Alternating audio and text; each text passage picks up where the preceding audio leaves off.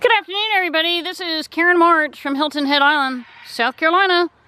I know you're wondering, what the heck am I getting into now? This is absolutely fascinating material.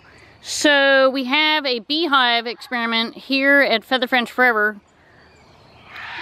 You'll see the parrots and you'll hear them in the background. And Ron and his brother Daryl Johnson are heading this up. And their mission is basically to provide climate-controlled beehives. And hives inside the building, they need to be 92 degrees. If it gets too hot, they have to cool down. If it gets too cold, they have to heat up. And there's a phenomenon out there called DERF, D-E-R-F. Temperatures can be so hot outside that flowers start blooming late and the bees have to have pollen.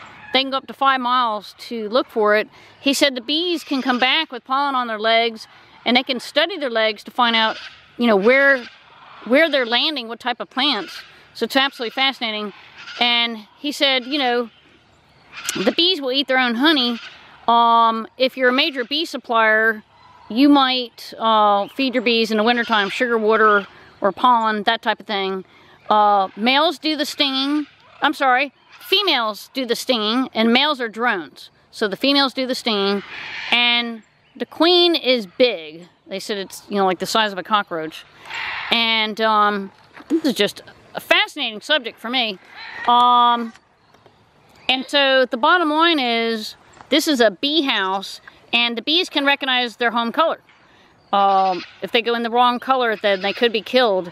And they started this earlier this year. They're going to sell jars of honey eventually with the honeycomb in there. And it is absolutely amazing. So I can't wait to be, you know, one of the first people to try a jar of honey. It's very exciting. So here's the front door, if you will. And I don't want to go too close because I am very allergic